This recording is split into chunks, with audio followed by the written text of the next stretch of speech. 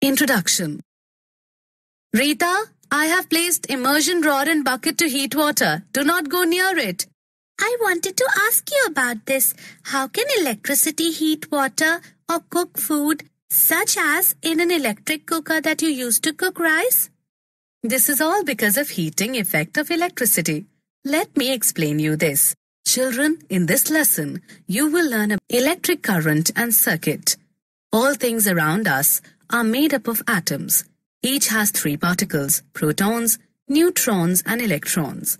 Electrons spin around the center of the atom and have a negative charge. Protons are in the center of atoms and have a positive charge. An electric current is created when electrons move through a conductor. Electric potential and potential difference. Let us look at the concepts of electric potential and potential difference. Electric potential. Electric potential is a scalar quantity denoted by E or V.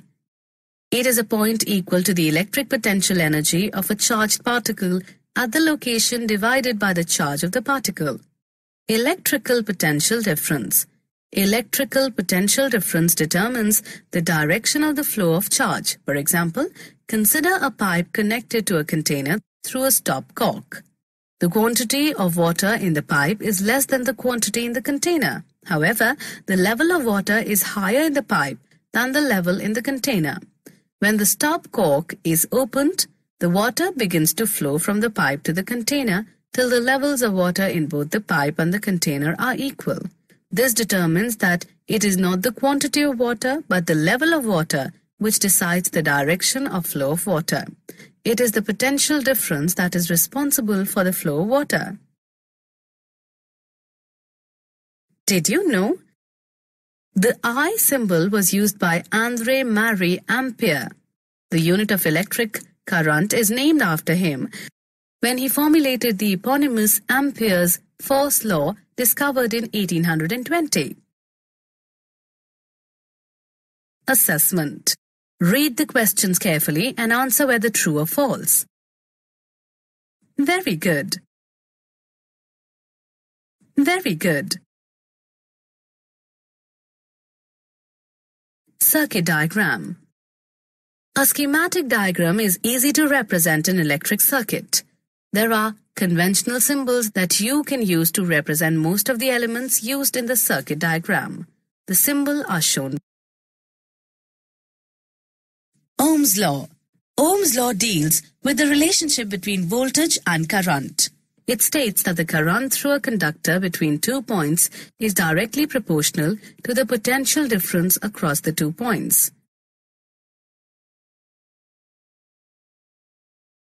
Assessment. Fill in the blank with the correct option. Very good. Try again.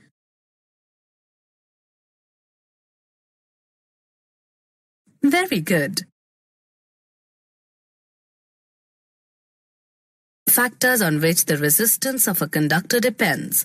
There are three external factors that influence the resistance in a conductor. They are thickness, length, temperature.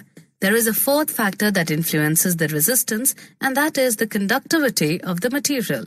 This, however, is considered an internal factor rather than an external one. Thickness. The cross-section area of a conductor or thickness can be compared to the cross-section of a hallway. If the hall is wide, it allows a high current through it. In case of a narrow hall, it would be difficult for the current to get through. This is due to the cross-sectional area that restricts the high rate of flow. Length. The length of a conductor is similar to the length of the hallway. A shorter hallway allows movement at a higher rate than a longer one. Temperature. The temperature of a conductor does not have less effect on the resistance of the conductor. The higher the temperature, the higher is the resistance. For example, when you turn on a light bulb at the first instance, the wire is cold and has a low resistance. But as the wire heats up, it gives off light and increases the resistance. Did you know?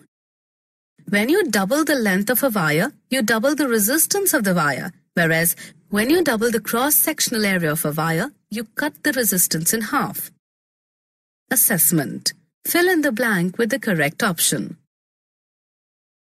Try again. Very good. Try again. Very good. Resistance of a system of resistors. A resistor is known as a passive two-terminal electrical component that represents the electrical resistance as a circuit element. The current passing through a resistor is directly proportional to the voltage across the resistor's terminals. Thus, resistance is the ratio of the voltage applied across a resistor's terminals to the intensity of current through the circuit. Combination of resistors. Combination of resistors are of two types. They are resistors in series and resistors in parallel. Resistors in series. Resistors that are connected in series, where the current flows through them, one after another, are known as resistors in series. Here, the current depends on the applied voltage, the number of components, and the nature of components in the circuit. Resistors in parallel. Resistors that are connected such that they branch out from a single point and join up again somewhere else in the circuit are known as resistors in parallel. Here the current through each component is the same as if it were the only component present. So the total current flowing through the battery is the sum of the currents flowing through each branch.